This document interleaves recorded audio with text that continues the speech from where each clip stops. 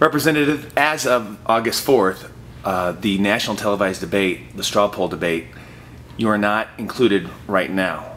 What's up with that, dude? Well, thank you for asking, dude. When we purchased our position at the straw poll, we thought that one of the fruits of that purchase would be being allowed into the Fox straw poll debate.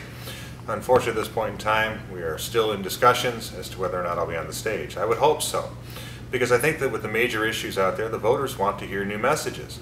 If they are not allowed to hear new messages, I think it might leave them with a bit of a saccharine taste in their mouths.